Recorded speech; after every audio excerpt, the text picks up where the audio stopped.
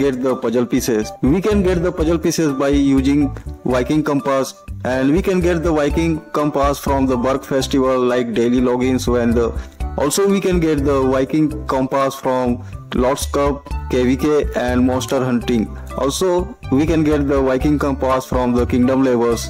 Also we can purchase the Viking compass packs in Viking compass shop. There is $2 pack where you can get the 10 Viking compass, and that is the one time offer, so you can buy only once in a day. Also there is a $4 pack where you can get the 10 compass of Viking's treasure hunt. After that there is a pack of $20 where you can get the 100 of Viking compass, and there is a pack of $100 where you can get the 300 of the Viking compass.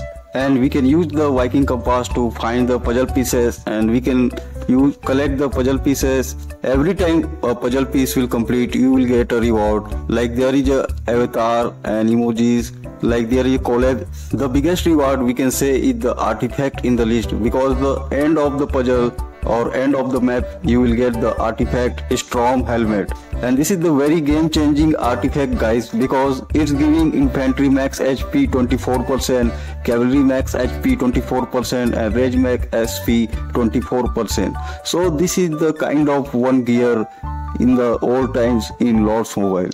There is a new castle skin in reward of completing the map in How to Train Your Dragon collab event, and that is Toothless and Light Furry. This new castle skin is limited time edition castle skin, so there is only one chance you have to get this castle skin by doing this event. I like the animation and the presentation of the new castle skin very much. We can appreciate the presentation of Lord's Mobile for this event guys. Don't forget to comment love you IGG if you are a Lord's Mobile player. Also there is a cool emoji you can get from the completing the map, and these maps are very easy to complete because there is 3 or 4 pieces only needed to complete this map. There is emoji of different type of dragons in How to Train Your Dragon. So guys, dragon are here to meet you. I am currently watching How to Train Your Dragon to remember the things about the How to Train Your Dragon. There is one more interesting thing in the How to Train Your Dragon collab event, and that is Bug Emporium. So there is Bug Emporium shop inside Viking treasure hunt event, and there are lot of rewards you can collect from there by same time collecting puzzles and collecting rewards from Viking treasure hunt. You can same time collect the coins and buy or purchase the item from Bug Emporium. So the Storm helmet you can also purchase from here.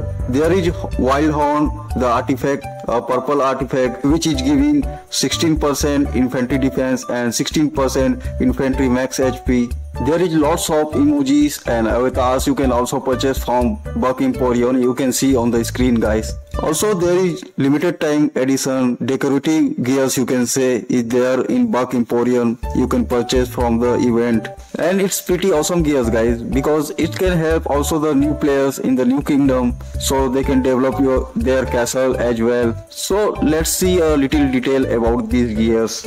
There is Night Furry helmet we can use for our head in gears, and we can get army capacity 10%, travel speed 5%, food production rate 10%, stone production 10% and resource gathering speed 5%. There is a armor, Night Furry armor you can use, and this is the monster hunting gears.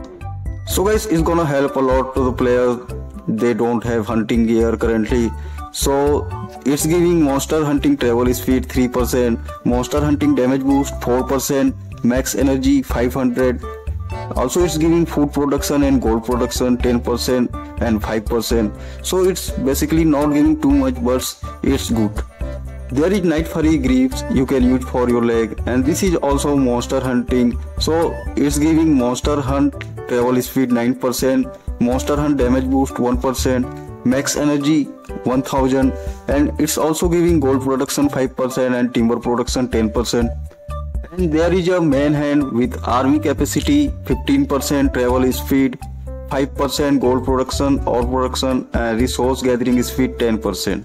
So it's giving production of gold and ore 10% each, and also you can use this for the resource gathering speed. You can see guys, I like the most this gear. I wanna buy it first because its animation and the name Inferno.